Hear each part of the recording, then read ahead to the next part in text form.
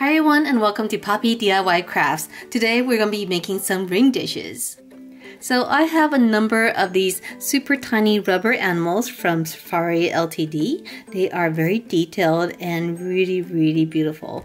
I thought they would look really good if we put them into a little dish like this with some resin. And for the colors, I wanted to use these Prisme colors from Pebeo. These are super cool. So here's a sample. After they dry, they create these really cool round cells. So today I have 8 animals and I have 8 little dishes. Let's get a respirator mask and some gloves on and let's get started. So I've gone ahead and put all the little dishes onto a tray. This will make it easier for me to move all the dishes to a new location after pouring the resin. So the first thing we want to do is pour a layer of clear resin. I've gone ahead and mixed 30 ml of resin. These dishes are pretty deep and I want to raise the floor up a little bit. So we're going to pour a layer of clear resin and then we'll put the paint on top. Here I'm using a heat gun to quickly pop the bubbles. Then we're going to let it sit overnight to cure. It's been a day and we're ready to add the paint. I've already uncapped all of the bottles and gave them a good stir to mix the paint. As you can see here, the resin is cured and now the bowl is not as deep. To add the paint, we're going to simply drop some in with a craft stick. We want the paint to pool on the bottom, so I'm adding enough to cover the entire bottom of the dish. For each of these dishes, we're going to add at least 2 colors. Taking the dish, we're going to turn it so that the colors swirl and spread across the entire bottom. I think all the colors work pretty well together in this set, so I'm not going to be too picky about which colors are matched together. This is actually really relaxing, watching the colors swirl and mix. The paint does not dry very fast, so we can take our time. The cells actually do not form until it has been sitting for a while, so right now you're not going to see those cells appear.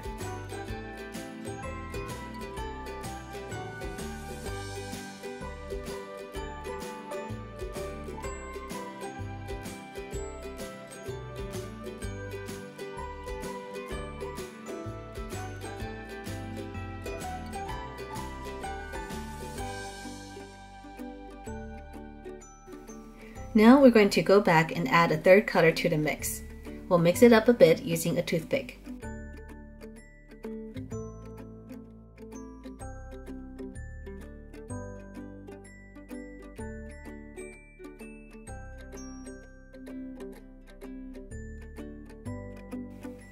Then we're going to let it sit for a day to cure. Alright everyone, so the paint has dried and they are looking really amazing. Look at them. I love these little cells that the paint produces. So I did not have to add anything to the paint. I just have to drip it in just as you saw me earlier. And when the paint dries, it creates these beautiful cells all by itself. So I just really love this paint. Just look at that. So now we're ready for the next step. We have our little animals here and now we can put them onto the dish and add a very thin layer of resin. Once again, let's put on our respirator and our gloves and let's pour some resin. I don't want the resin top coat to be too thick, so I'm just going to drip the resin in with a craft stick. And just like before, swirl the dish around to ensure full coverage. Now we can add the elephant. Let's do the same with the gorilla.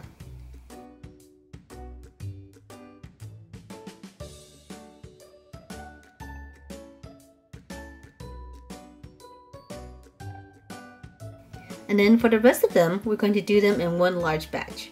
I'm going to pour resin into the rest of the dishes first. Give it a quick blast with a heat gun to spread the resin and also to pop the bubbles. Then we're going to swirl the dish around to ensure full coverage of the clear resin.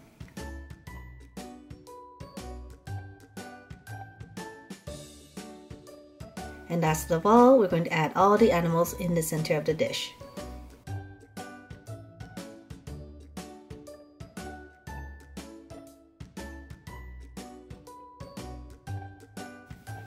Alright everyone, and we are done. So let's take a look at each of our little trinket dishes. So this one is the elephant. Looking super nice. I just love this. Isn't it beautiful? Here is the giraffe.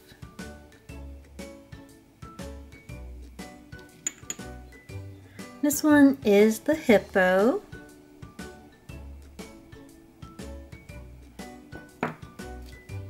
Here's the tiger. I really love that orange here. We have the gorilla.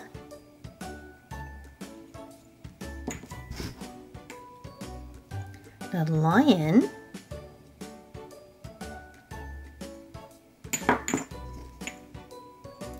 Here's the zebra. And finally, we have the rhino. So this was a really fun project, and I love how the little ring dishes turned out. So let me know down below in the comment section which one is your favorite. And if you enjoyed this video, please give it a big thumbs up, and I'll see you next time. Bye!